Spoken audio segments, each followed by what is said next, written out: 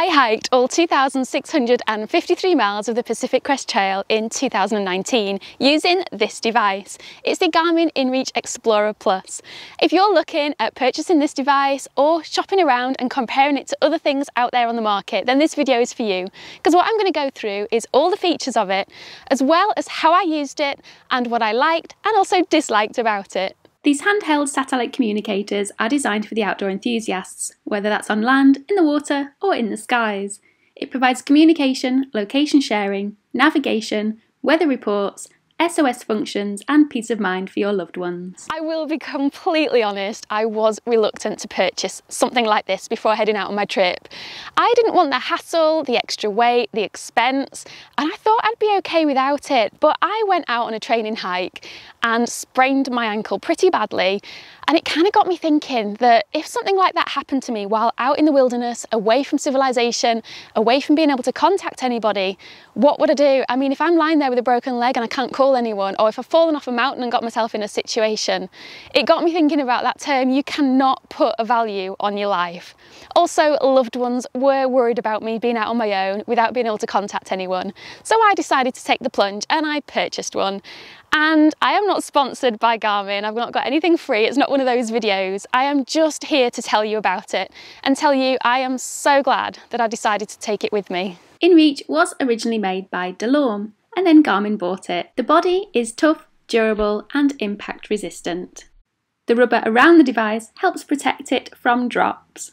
It has a waterproof rating of IPX7, meaning it can withstand incidental exposure to water of up to 1 metre for up to 30 minutes, so it can handle rain, snow and splashes without any problems. The antennae is at the top, which ideally needs to point to the sky to work. It operates quicker in a clear line of sight, but I find it does still work in tree coverage, but it is noticeably slower. Garmin recommends to mount it high on your pack. It's not a touchscreen and it does not have a keyboard. There are tactile buttons on the front, and they are tough, so it's not easy to press them in error. The power button is at the top of the device, and once you press it, you're then prompted to scroll to turn on, and then tick it to confirm. You have the menu button, showing as 3 horizontal lines. The zoom buttons are indicated by a minus and a plus. The preset button, directional buttons,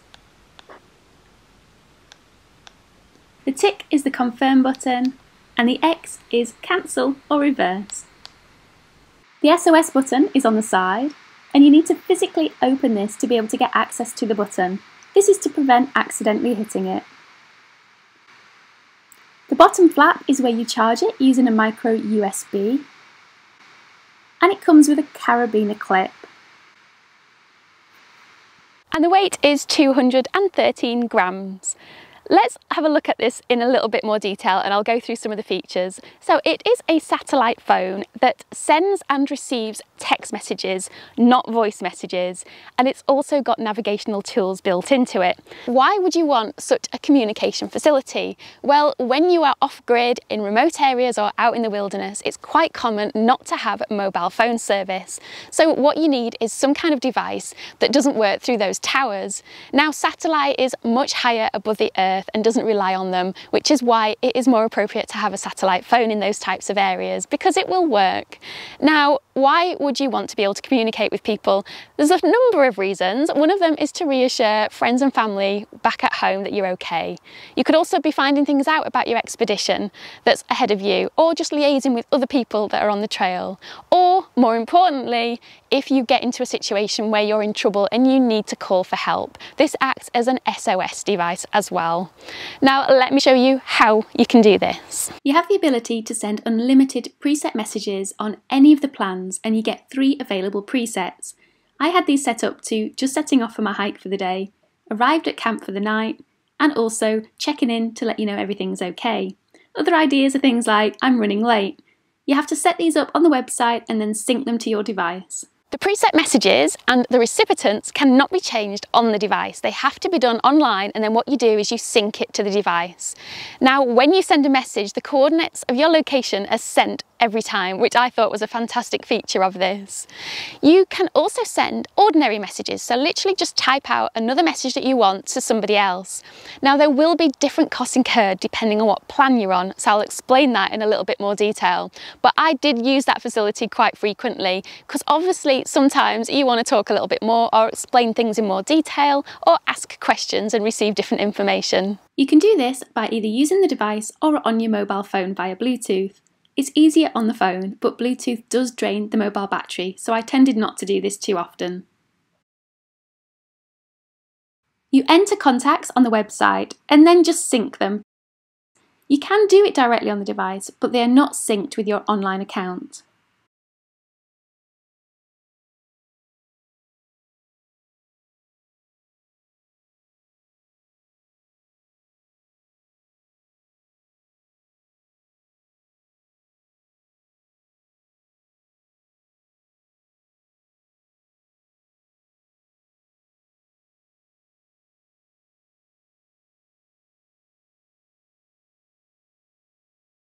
Also, there are quick messages, not like preset, but just quicker than typing. You can define them on the website and again, sync them if you wish.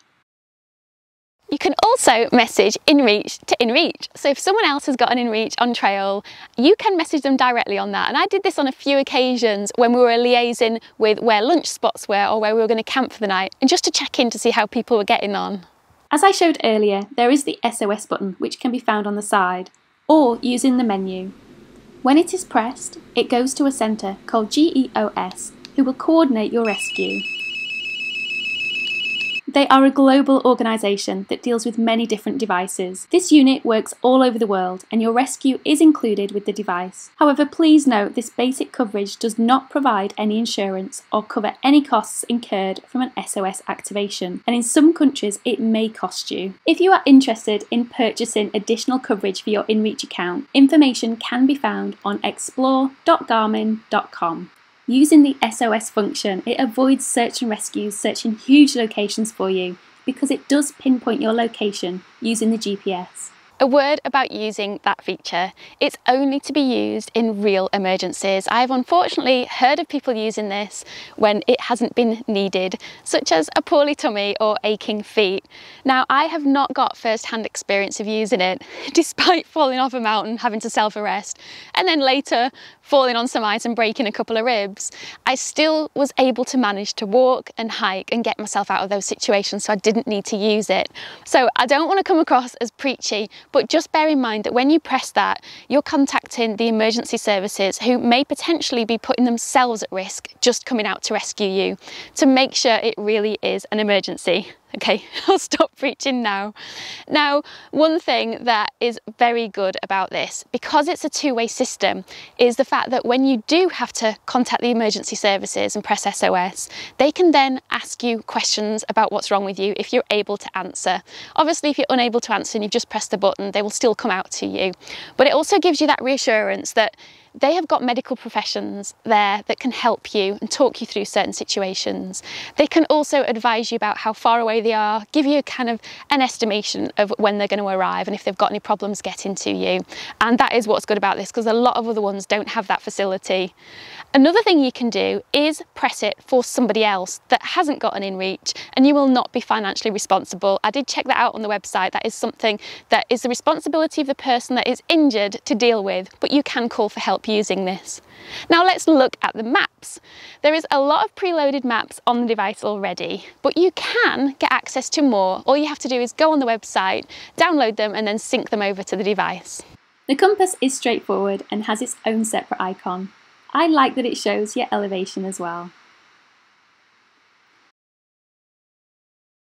Just to point out, there is another version of this device called the SE Plus, which is a little bit cheaper, but it doesn't have the preloaded maps. The InReach SE Plus uses GPS to provide basic grid navigation and allows you to drop waypoints, mark key locations, and track your progress, as well as breadcrumb trails to lead you back to base. InReach Explorer Plus provides full-fledged GPS with on-map guidance and preloaded topo mapping and waypoint routing viewable directly on the unit.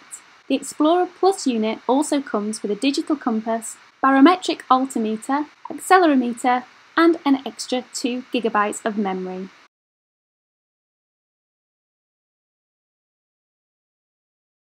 Both devices pair with the free EarthMate app for additional map data that syncs with your phone via Bluetooth. The app isn't just for messaging, it also has on there the maps, waypoints, weather, and also your call for help using SOS. As it was only £30 to £50 different, I just thought the Explorer Plus was better suited for me.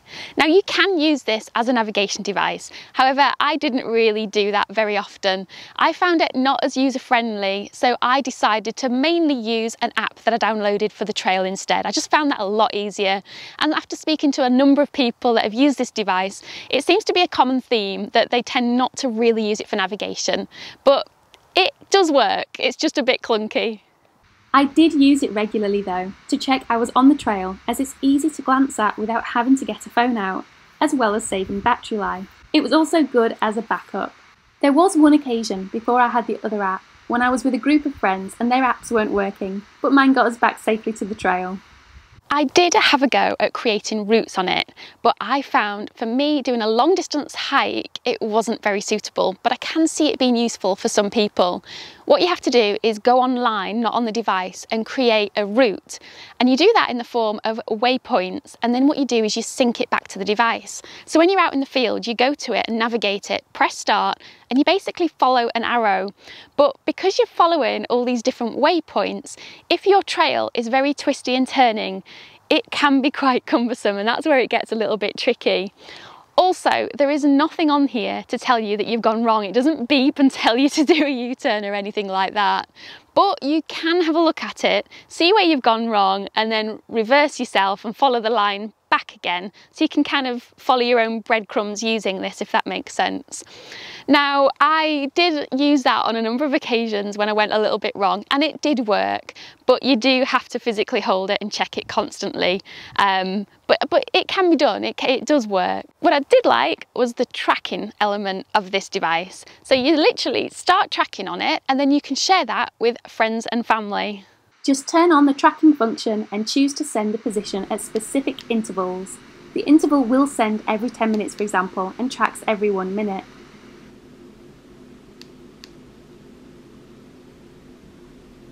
You can invite friends and family to follow along using the MapShare portal on their devices or mobile phones or laptops, however they want to do it. And you can have this set as private, so it's password protected.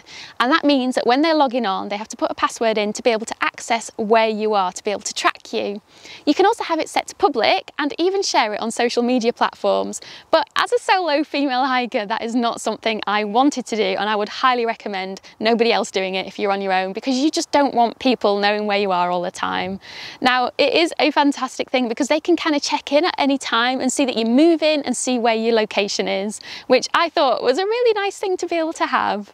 Now, looking at weather, it is such a useful thing out in the hills, and I know this sounds crazy. When you're out in the wilderness, you can kind of see what the weather's doing, but if you know you're going to be out for, say, a week without communication and you're heading into the hills, you kind of need to know a little bit about what you're going to be prepared for. So you need to know if it's going to all of a sudden start snowing badly or be really windy, or if you're just going to have lovely conditions, and you can kind of tailor your expedition accordingly. Now, the weather works through a text message system.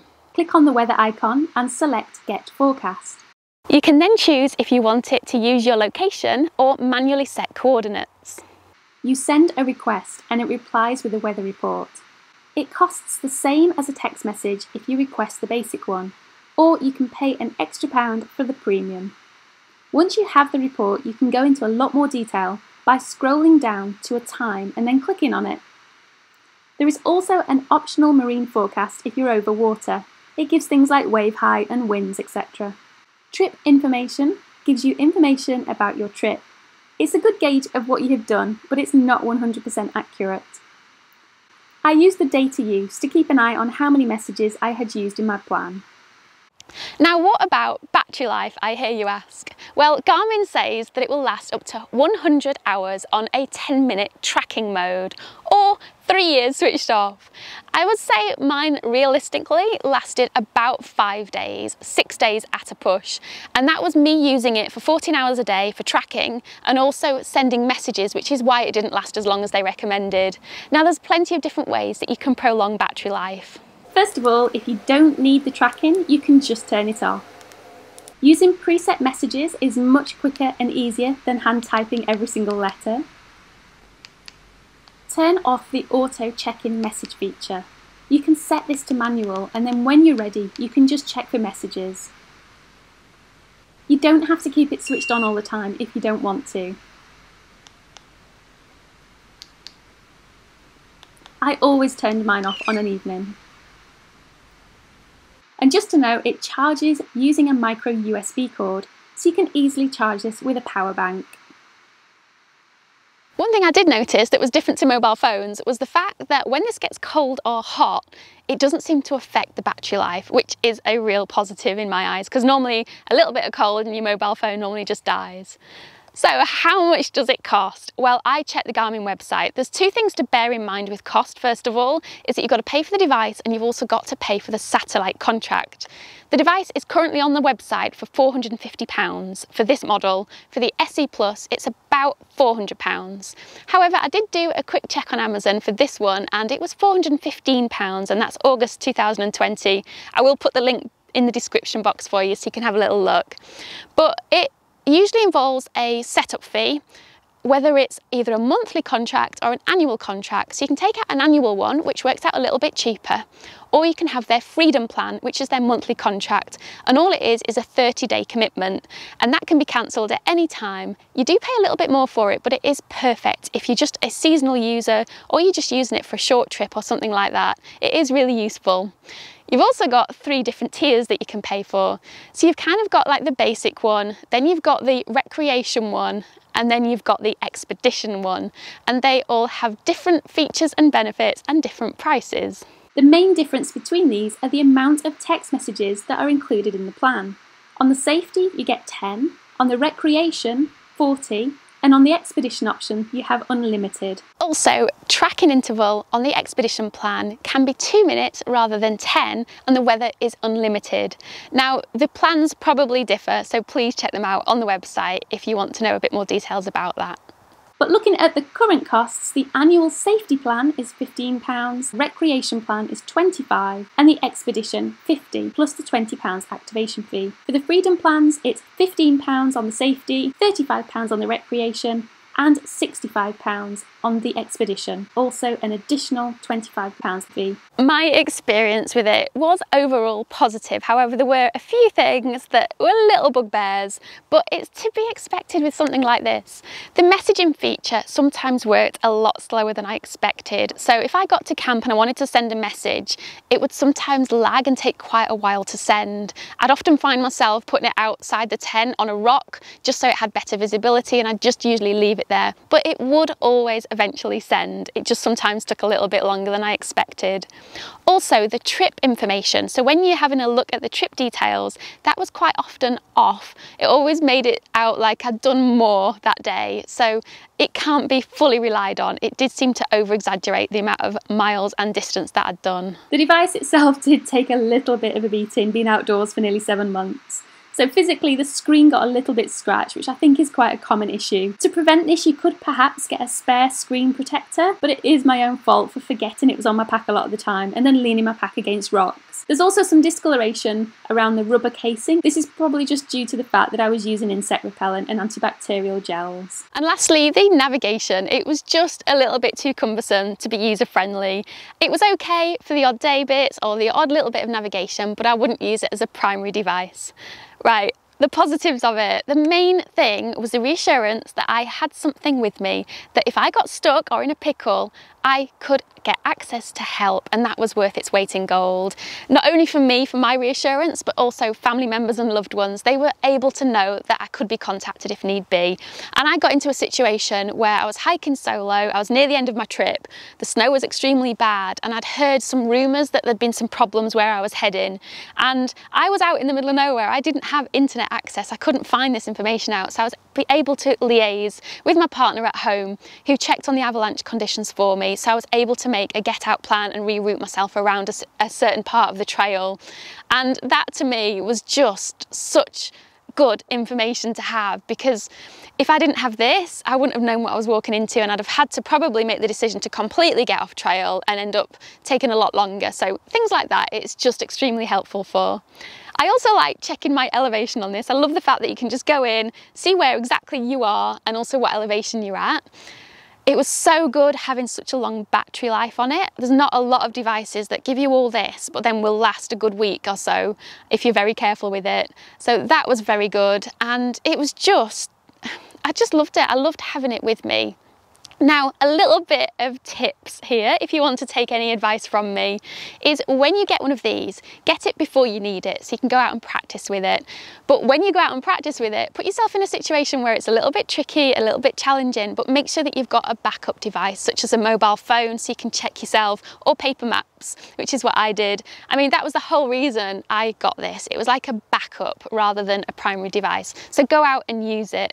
If you're leaving your bag and heading off to get some water, make sure you remove it from your pack and take it with you, because you don't want to get stranded if you've fallen down when going to collect water from somewhere else. Also, if you're crossing rivers, it's advisable to take it off your pack and attach it on your person, just in case you get separated from your bag. It's also not a magical device. It doesn't give you special immunity. So don't go off and do things that you wouldn't normally do. Just use it as something that is there if you get into a situation, not thinking it gives you magical powers.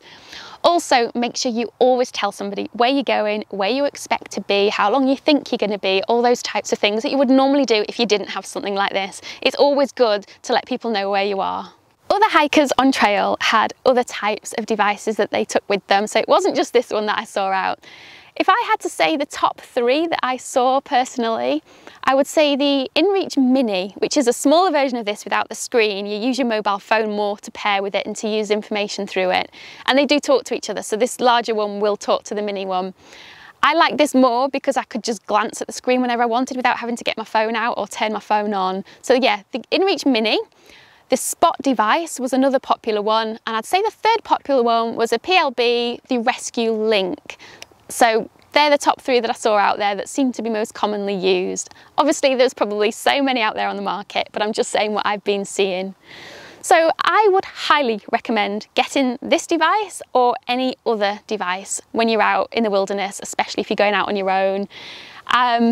Never, if I can give you one bit of advice, if anyone wants to take any advice from me, is never go out on your own into the wilderness or even with other people with just one form of navigation, because if that fails, you could end up in a very nasty situation and that would just be awful. So always make sure you've got a backup. That is the main reason I got this. I knew I didn't want to just rely on maps and I didn't want to just rely on my phone. I ended up having 3 backups. So yeah, always going with a backup. I would definitely use this again. If I was heading out on my own, I would definitely get straight back in touch with Garmin and call them up and get myself back on the Freedom plan to use as and when. I would always use something like this in future. It was definitely worth its money, it really was. I hope this video has been useful today, and if you have any questions, feel free to put them in the comments below, or if you've just got any comments, feel free to share them. Also share what kind of devices you use so other people that are watching the video can also see what else is out there that I don't know so much about. And if you want any further details that I can't answer, then check out the Garmin website, which I will put the link in below for you as well. I hope it's been useful, and I will look forward to seeing you next time. Goodbye!